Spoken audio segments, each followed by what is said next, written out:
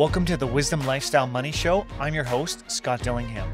The goal of the show is to show you how you can grow personally, financially, have a larger net worth, and leverage your largest asset to help you develop the person you want to be.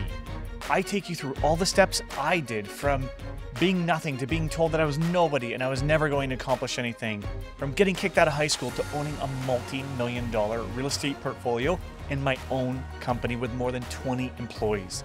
You'll meet our partners, you'll meet our friends, and you'll quickly discover how you can improve your life. So listen in and enjoy the show. Welcome back to this version of the Wisdom Lifestyle Money Show. I'm your host, Scott Dillingham. Today I'm going to be talking to you about a challenge that a lot of investors are going through. And investors that currently own rental properties, a majority of them have the variable rate mortgages. And because the interest rates have went up so high, they're missing out on the positive cash flow that they would normally receive from their portfolio. Now, traditionally, variable rate mortgages are the way to go for investors. There's very low penalties to exit. You have higher prepayment privileges, so if you want to pay this off faster, you can. And then obviously, they're historically lower rates, okay? But since everything went up, the opposite is true. So now a lot of investors are facing challenges where they are not having enough positive cash flow and they're in a negative cash flow scenario. I get calls all the time from investors and they want to sell, they want to know what their options are, that type of thing. And there's three main options that I keep finding, I keep letting investors know. So I want to let you know the same thing. This way it might help you, right? It might turn your negative situation into a positive situation. Now, also keep in mind, these are options that we're able to provide to investors, okay? Not every lender can offer these things. So when in doubt, I suggest you call somebody on my team. Now, if that's what you're interested in, our phone number is 519-960-0370. That's the main reception, and then obviously we'll connect you with somebody on the team. But so here are the three solutions that I offer to my investor clients that are struggling. So what you can do is get an interest-only mortgage or an interest-only line of credit. So we take your current mortgage and we convert it to this type of product. Now, interest-only, you don't pay it off, but if you speak to a lot of investors, that's good. The real investors, they're not interested in paying this off. Somebody who might buy one property or two, a lot of times they still have that homeowner mentality where they want to pay off debt and they want to get rid of it. But if you're an actual, real, solid investor with a large portfolio, you know that you don't actually want to pay off these things. Why pay it off, right? When you can get the appreciation, you can get the cash flow, and then none of that money is going just to pay down principal. It's debt equity. That's what they call it. It's debt equity if it just sits there doing nothing for you. So an interest-only mortgage or line of credit, it does have a higher interest rate than an actual mortgage. So that would be the negative thing here. But because it's interest only, you save that principal portion of your payments. And because you're saving that, it actually ends up much cheaper monthly payments. And because those cheaper monthly payments, that's what's giving you the stronger cash flow. Now, depending where you live, also these products may or may not be available. So it is location specific, it's debt ratio specific, credit score specific, right? So you have to have a decent overall portfolio. But when in doubt, again, reach out to an expert and we can look at that and see, what those options are for you. So another great option is to change lenders. So a lot of people think, I'm going to stay with my lender and, I've got the variable and I'm going to lock it into a fix now to save. But by changing lenders, what we can do is re-extend your amortization.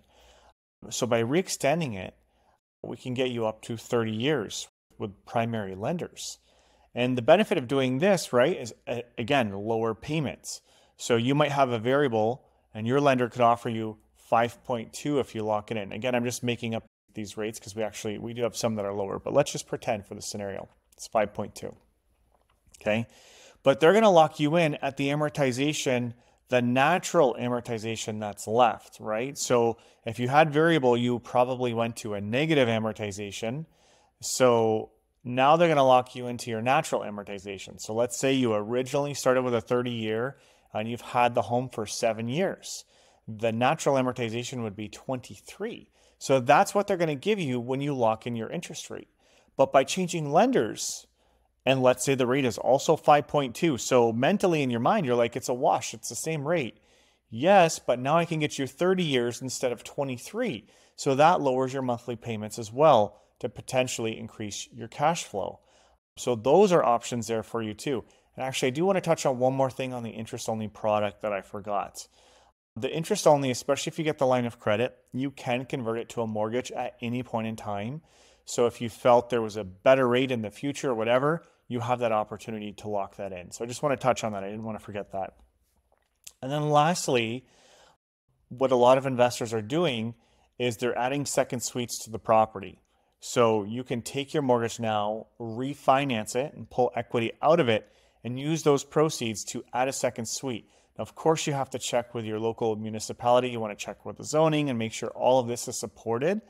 But the key benefit of this is you're taking, the equity out, but you're adding another unit. And because you have that extra unit, that is more rental income, which is exactly what you need because you're in a negative cash flow scenario. So even though you're taking money out via the refinance, which is increasing your monthly payment because you can add extra rent, that's ideal.